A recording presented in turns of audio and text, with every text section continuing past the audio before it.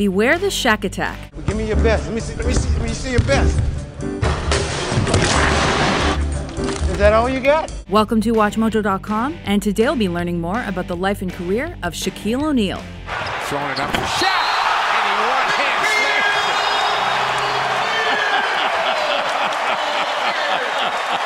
smashed it. Shaquille Rashawn O'Neal was born March 6, 1972 in Newark, New Jersey. O'Neal moved often in his youth, but always played basketball. Shaq set records at his Texas high school, and during his graduating year, his team was state champ. His rise to fame began after high school. In 1989, the 7'1" powerhouse enrolled at Louisiana State University in business. Over 3 years, Shaq broke records and received numerous accolades, including NCAA Men's Basketball Player of the Year for 1991. His success was so great that O'Neal left school in 1992 to enter the NBA draft. The Orlando Magic had first pick, and with it they chose O'Neal. After being mentored by legend Magic Johnson, Shaq was named Rookie of the Year for his spectacular first season. Things only got better.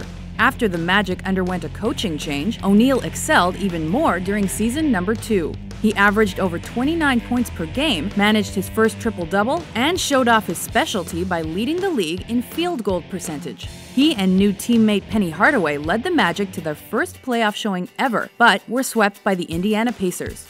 After topping the NBA in scoring during 94-95, O'Neal and the Magic made it to the finals against defending champs the Houston Rockets. Orlando lost in 4 games, and Shaq remained without a title. That saga continued into the next season when the Magic were swept in the Eastern Conference Finals by Michael Jordan and his Chicago Bulls. Shaq then became a free agent amid controversy about his relationship with members of the Magic organization. O'Neal finally signed a massive 7-year, $121 million contract with the LA Lakers on July 8, 1996. Shaq then helped the U.S. bring home the gold at the 1996 Atlanta Olympics. Despite O'Neal's talent and the addition of Kobe Bryant, the Lakers did not meet expectations for the first years of the Shaq era. Before you succeed, you must learn how to fail, and I just hope that I don't have to, fail too many more times. Things changed when they recruited coach Phil Jackson in 1999. That year, the Lakers won the first of 3 consecutive championships, and Shaq dominated as Finals MVP every time. Like Kobe said, the trophy is home and where it belongs, and we're going to get another one next year. Can you take it? Because of Shaq's dominance during this period, several teams implemented a new defensive strategy labeled Hack-a-Shaq. Opposing players repeatedly fouled the big man to send him to the free throw line, due to his notorious struggles in that area. 2000 was his strongest season. O'Neal was named league MVP almost unanimously and signed a 3-year, $88.5 million contract extension to stay with LA. However, by 2002, enduring injuries caught up with him. Shaq missed the season's first 12 games following toe surgery. The following season, the Lakers made it back to the finals, but they were beaten that year by the Detroit Pistons.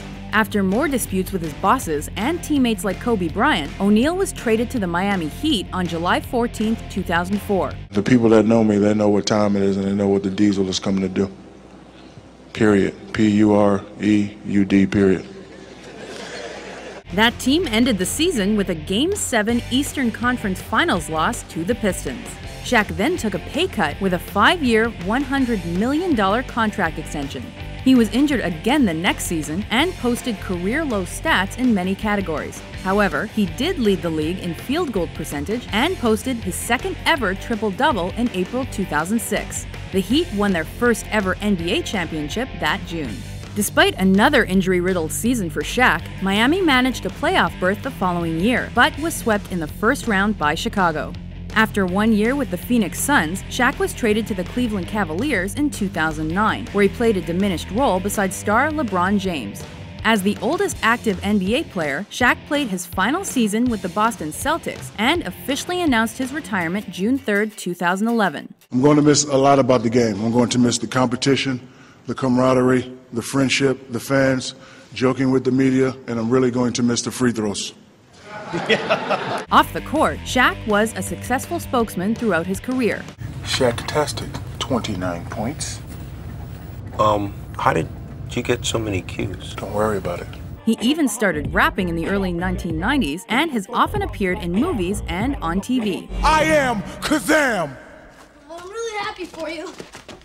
Where do you think you're going? Shaq's physical dominance and countless records made him a basketball tour de force. But it was his flowery personality and penchant for sound bites that made him a star. My favorite move is my spin move, which is called the Black Tornado. O'Neal into the lane. Slammer. Oh!